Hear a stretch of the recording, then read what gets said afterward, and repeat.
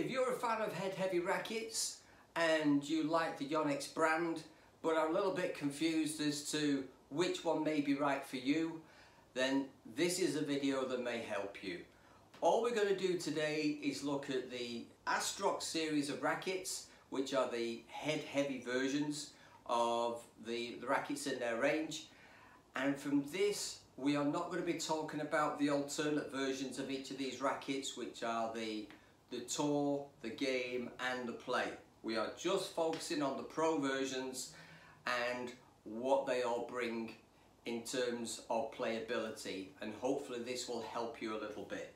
So first off, we have the wonderful Astrox 100ZZ. This is massively popular amongst the professional players, both singles and doubles. This is a brilliant all-round racket. It's got power, it has got great defensive capabilities, it's quick around the net, so it's got huge benefits of using this racket. It is very stiff indeed, and as you can see, this racket's very little bend, and it kind of bends a little bit different. This is because this racket has a solid core shaft, which is the only one out the entire range of rackets, so it flexes a little different than you will get from other rackets. Aside from that, the weight is in the head, extremely stable as you expect from all Yonex rackets. Super playable racket, one of my favourite rackets. I love the head shape on this as well. Great for tension if you like to have your strong high tensions. So overall, really good all-round racket. It will deliver the power, it will deliver all that you require. Next in line is the 99 Pro. For some of you who may recall, when this was launched, it was the racket of the former world #1 Kento Momota, and designed for him. So there are a few differences with this racket. It replaced the original 99. So first of all, you see that the head shape is a little bit more round than previous. Again, top of the range, stiff, but a little bit more flex there than we got out of the 100ZZ, and it's a different kind of flex from where it flexes. This also had a brand new stringing pattern for Yonex, which brought together a very old traditional stringing pattern with the 5 double grommets at the top, plus there's an extra one, just another cross string below. So very different feel in terms of hitting. This is very head heavy, very stiff, and as such has found a lot more favour with singles players than it has with doubles. Again, like the 100ZZ, it was available in the 3U G4 and 4U G5 in the UK, and I suspect that a lot more players would have selected the 4U G5. The G5 referring to the grip size being that bit smaller, and the U referring to the actual weight of the racket. Still popular racket, available in 2 colorways. It had the white and black version, which was called the White Tiger, and then this cherry red and black. Really nice racket. I want to talk about colorways. I should actually mention here, a bit remiss of me, that the 100ZZ comes in this lovely navy blue colour with decals, and also they have what they call the Kurenai version, which is almost like a wine red version of this as well. Both versions still available as I record this video. Let's move on and we'll talk about the Astrox 88D Pro. You'll probably notice yet again sort of falling in favour with this design of a lot more rounded head compared to the original 88D Pro. For me, this is slightly less head heavy than the original. It is very playable. I think that they've improved manoeuvrability of this frame considerably over the original. Maybe lost a little bit of the head weight here, So not quite as heavy on the top end, but still a great offensive racket. But they made it more manoeuvrable, so it's a lot better defensively as well. Great all-rounder, super powerful, very, very popular racket amongst the professional players.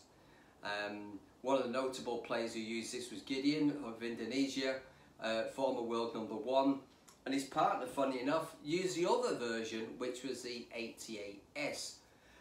As you can see, different colorways of the rackets. So what is the difference between the two? First of all, there is the stringing pattern from the 99 is also used on the 88S Pro.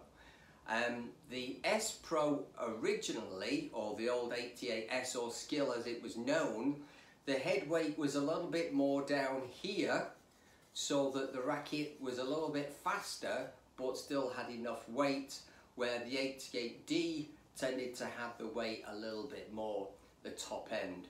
And I suppose this is still true today, that they are fairly similar in weight, but there's noticeable bit more head weight at the top of the racket in this one compared to the 88S Pro. Again, both of these very, very popular amongst professional players, and also league players, club players as well. So both again stiff, as you can see, probably not quite as stiff as the 99, but very much up there in terms of being a stiff frame with head weight to go with it. Last but no means least is the revamped Astrox 77 Pro. The original 77, which was the first of the Astrox series, I didn't particularly get on with. I didn't feel there was enough in that particular racket for it to stand out, and I preferred the old Voltric series to it. However, now they've taken the technology that they've learnt and used in the other rackets and brought us a brand new 77 Pro, and more in keeping shape-wise, but not quite, with the 100ZZ. This is a far, far better racket than the original.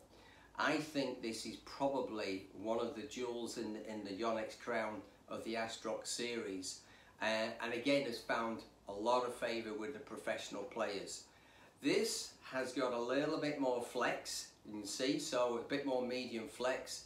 Not quite the head weight you would have found in some of the others, so it's a lot more forgiving of a racket, a lot more manoeuvrable, some would say, and certainly the flex is helped as well for the league players, the county players that wanted something that wasn't quite as stiff as some of the others that I've already mentioned in the range.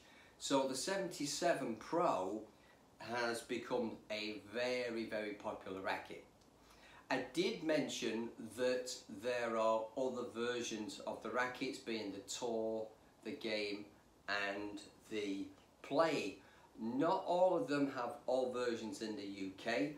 I did recently see a Tour version of the 77, and it was a different stringing pattern to this one. This is what I call the 3 loops pattern, and with the Tour version it was a 2 loops pattern, which means that the actual feel is going to be very different, although the specs of the racket are supposed to be the same. That's all I'm going to say about the various versions on this video, but I think this is one of those rackets that is a lot more user friendly for all standards of player.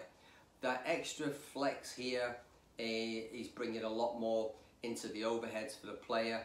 That little bit less weight in the head means that that frame is a lot more manoeuvrable defensively, and for some it means that they can get more power because they can bring the head through faster as well. So there you have it.